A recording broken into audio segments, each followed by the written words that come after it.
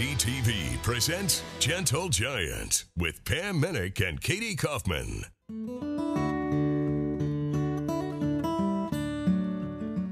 Come along with us as we explore the Indiana State Fair. This is the state's bicentennial. It's a celebration 200 years in the making. Now, when you think Indianapolis, you might think the Indy 500 or the Indianapolis Colts football, but ranking right up there with the largest events in the state, and certainly the oldest, is the Indiana State Fair. And this is one of the largest draft horse shows we've ever seen. Draft horses have a long tradition in Indiana agriculture, and it's not uncommon to still see draft horses working the fields with farmers in rural areas. So it's no surprise that all of the draft horse classes are filled with big, beautiful horses. We'll show you the various events and bring you the history of the exciting fair when Gentle Giants begins. Stay with us.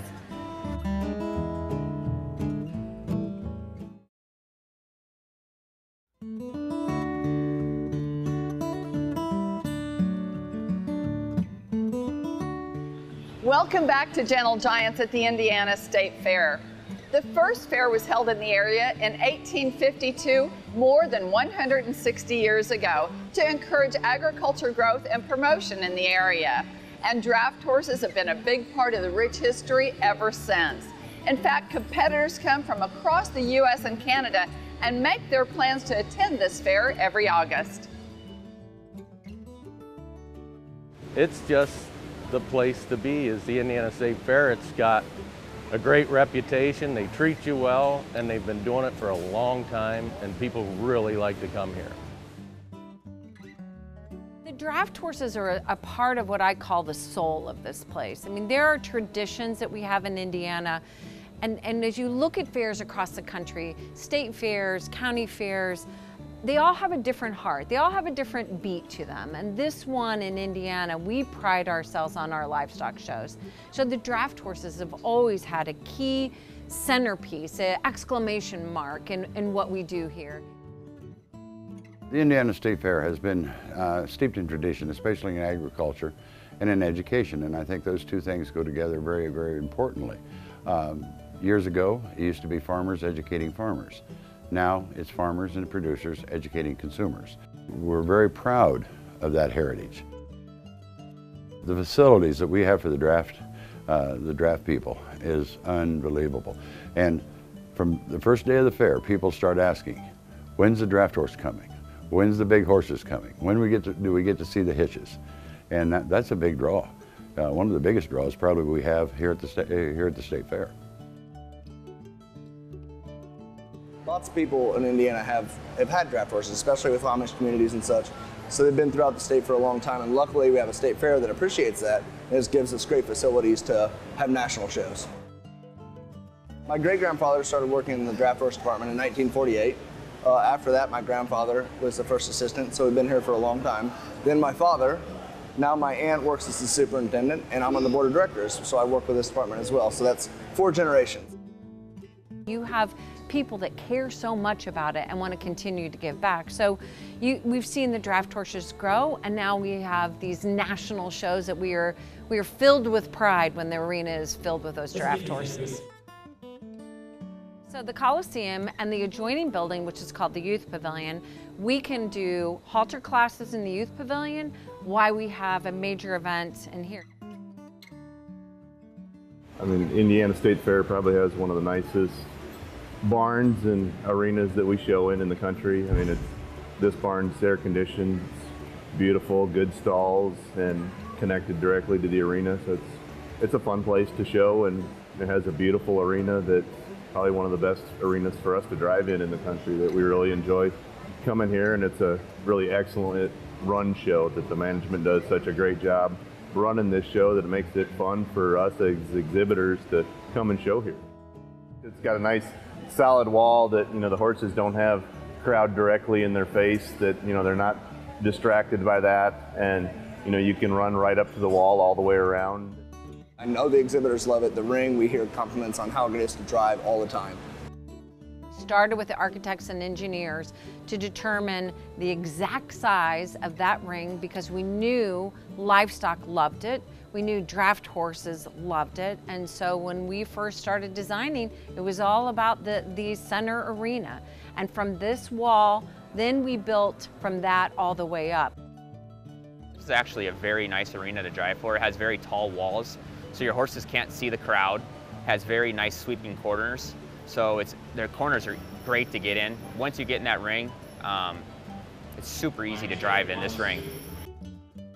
We're fortunate to have about 19,000 livestock and companion animal entries on average at the Indiana State Fair. In talking with a lot of other people from different species, that even though we have a great, really high-level type of exhibitor that exhibits in Indiana from dogs to sheep to hogs and our dairy and beef cattle, even they have a great respect for the draft horse shows that occur at the Indiana State Fair.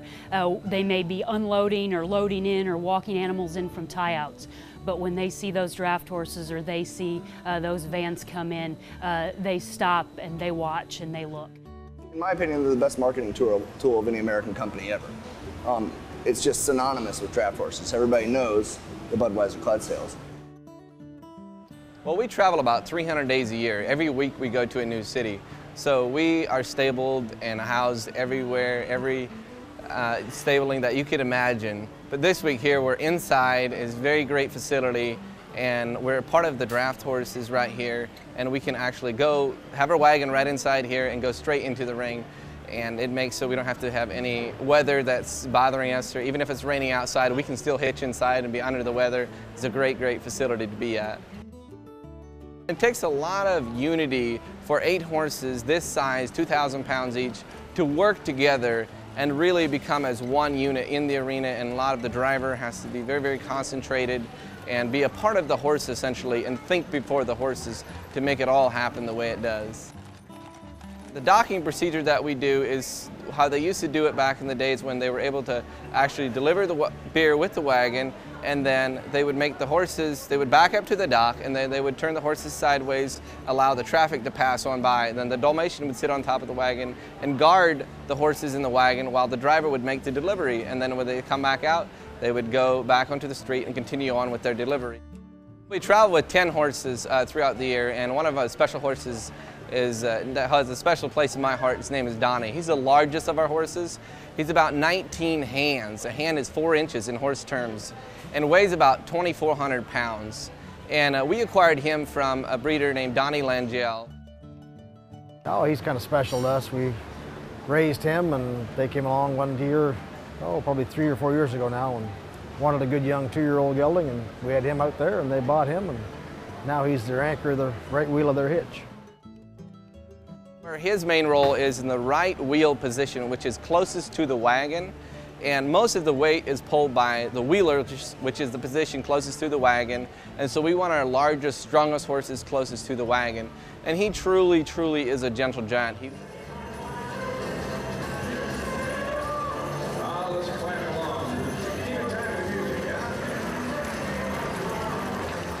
Well, as we all know, everyone loves seeing those Budweiser Clydesdales.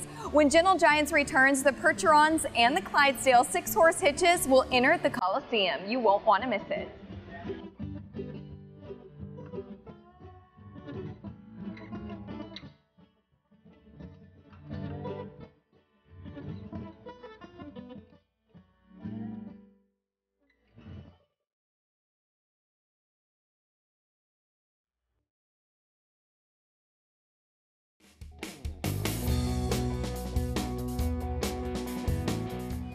Welcome back to Gentle Giants. The Indiana State Fair Draft Horse Show is so well attended that the breed groups move in and compete at different times. Today, the Clydesdale and Percheron 6-horse hitches pack the Coliseum, which the drivers say is an excellent place to show. Well, not only is this a great show and great competition, but it is our national show for the Clydesdale end of it, as well as the Percheron breed, and then the National Belgian show next week. And there's so many competitors that they have to rotate weeks. So this week it's the Percherons and Clydesdales competing simultaneously. here, and we've got the best of the best here. We've got really good competitors on both ends, the Percherons and Clydesdales. Everybody knows if you want to go where the competition is, you go to Indiana State Fair. The greatest competitors come here, and it's always been a tremendous show. The facilities are second to none, and it's just a great competition at all levels. I mean, I think so many hitches come here for the six-horse hitch, one, because it's now the national show for both the Percherons and Clydesdales, but, you know, as exhibitors, it's fun to go to shows that are well-run, and, you know, it makes it more fun for us because everything goes smooth. When things go smooth, it just takes some of the stress out of it, and, you know, that's why people keep coming back, and, you know, this is one of the shows that it's a long ways for us to travel, but it's a show that I'd hate to give up. It's a very interactive crowd. I mean, you can tell, like, when they come in, they definitely have their favorites, and, you know, certain areas of the arena you'll have you know, their favorite within the arena, and it kind of makes it neat that they're that interactive and get really behind the hitches that they support. It's just huge, and it's gotten bigger and bigger. There used to be a time where it was just in this barn. Now we have 2 barns full, and they're slam full. We're taking entries. Everybody wants to come here. It's a great show. It's great facilities. Percherons and Clydesdales are in right now. The Belgians, Draft Ponies, and Halflingers will be in later in the week after this show. So it's just amazing that we're able, and it's a great testament to our exhibitors. We love our exhibitors, and they do a great job. They put on a great show. We've got marvelous six-horse hitches here. The crowd in there in the Coliseum is amazing every year. Indiana State Fair, because it actually is a national Percheron show, but it draws a lot of horses because people know that there's going to be a lot of competition here.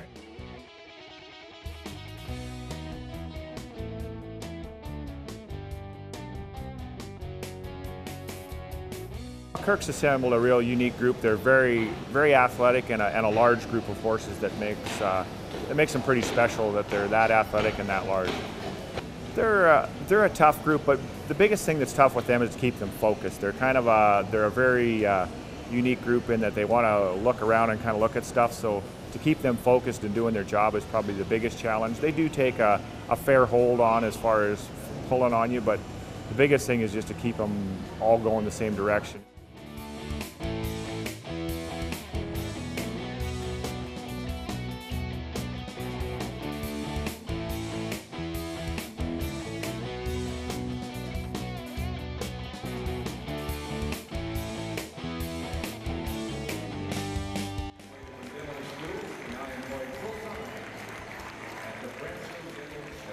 To have an owner have that much appreciation and know, because he has done it for over 30 years himself, and to know the work that goes into it and to have that level of appreciation is awesome.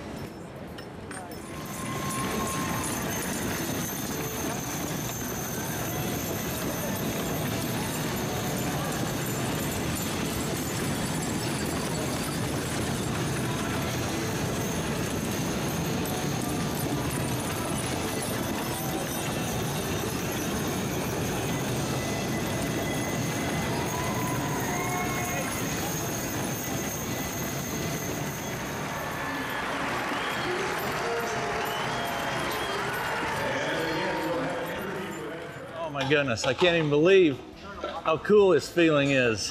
Oh, these horses have been on a roll. You know, we got to win Calgary, and now this is just unbelievable feeling. The horsepower is tremendous. Just being down on the floor, first of all, with that many horses at one time. When they started moving, I know that's a huge structure, but I swear the floor was vibrating. Being able to get on one of those hitches and ride out with the winning hitch last night was I guess you could say a childhood dream. You know, I used to sit up in those seats and just say, boy, would it be extra spatial to do that. And I had that opportunity last night, and to sit up above those horses and to sense the power. You know, there might be only 6 horses, but there's a lot more than 6 horsepower out there in front of you. And it was just an awesome experience, and one I wished everybody could enjoy sometime in their life.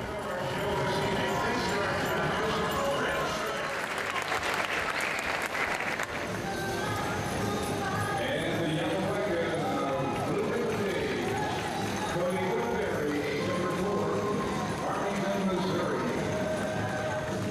Oh, the 8-horse hitch.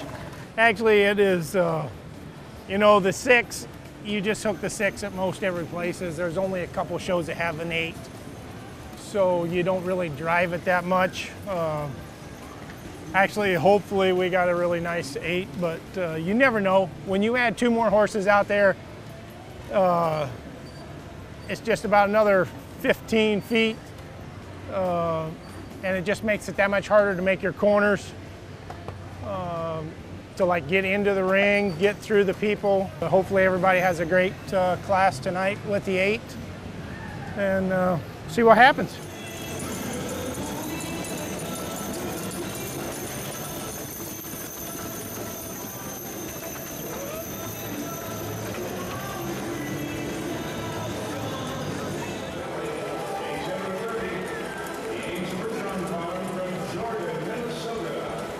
The 8-horse hitch here has a very good turnout. There's usually a very strong, probably the strongest, one of the strongest, most competitive 8-horse hitches that will hook throughout the year.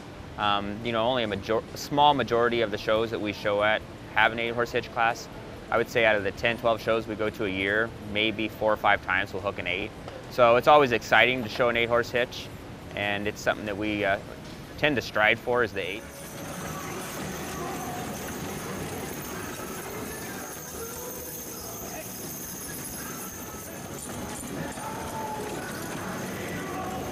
Congratulations to the Mark Messenger Memorial Hitch. There's more draft horse classes at the Indiana State Fair when Gentle Giants returns. Stay with us.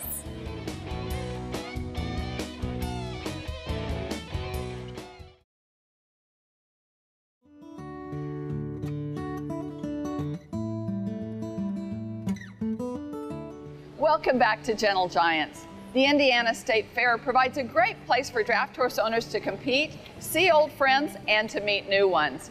From halter to cart, you can have a lot of fun here with just one horse.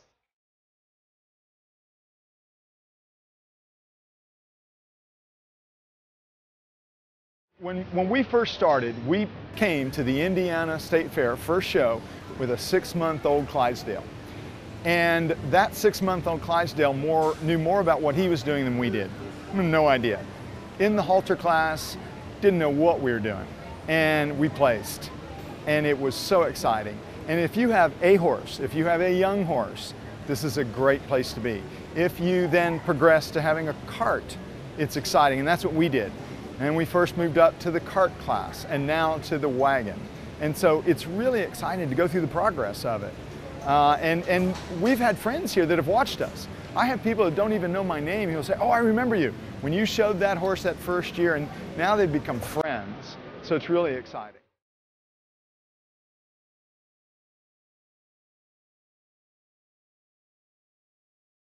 The real message is you don't have to be a millionaire to own a cart, to own a Percheron, and to show a Percheron.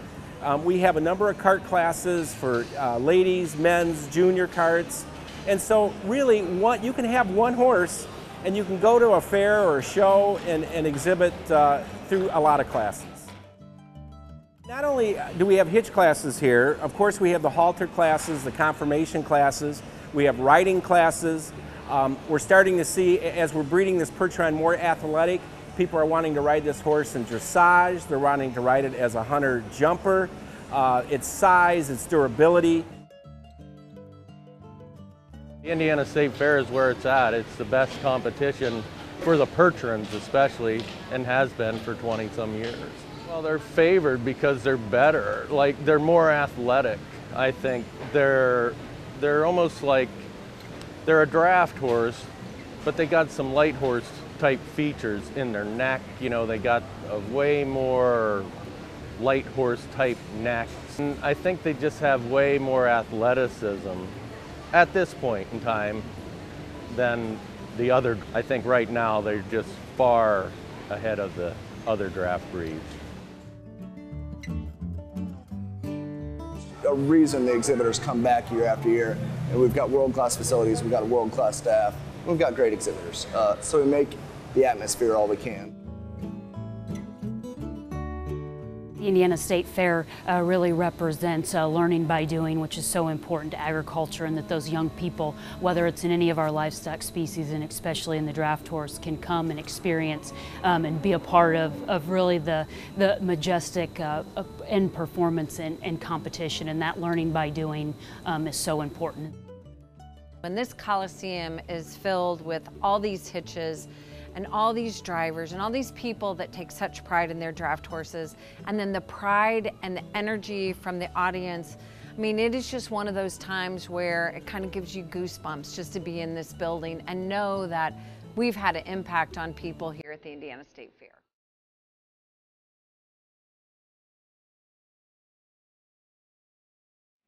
We want to thank all of you for joining us this time on Gentle Giants. Pam and I had such a great time at the Indiana State Fair, and their slogan reads, "Happy happens here," and I can say it absolutely does. We want to thank the staff here who put on such a great draft horse show. We talked to all the competitors, and they said one of the reasons they like to come here is because this staff knows draft horses. Make your plans to visit the Indiana State Fair next August. You can see everything on their website, indianastatefair.com. And join us here next week on Gentle Giant. And in the meantime, as always, you can see what's new on our Facebook page. Bye now.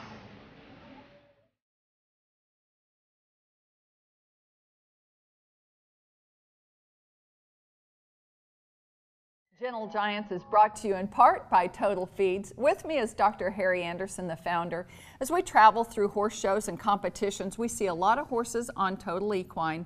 Why does it benefit horses that are traveling and on the road? Well, Pam, there are several things that happen when you're traveling with a horse. First of all, even the most veteran of horses are going to get a little tense hauling them down the road all the time. They tend to maybe not drink as much as they should. And if they don't drink well, they don't eat well. And if they don't eat well, a lot of things start going bad in the body. Their performance goes down. But with Total Equine, several things happen. One is we keep a healthy gut so they don't get that bellyache. They want to eat better. If they eat better, they're going to drink better. And if they stay hydrated, they're going to stay more relaxed. And we've talked about the quietness of horses on Total Equine. If they can resist getting overwrought with that stress, they walk out of their trailer ready to go because they're hydrated and they're relaxed.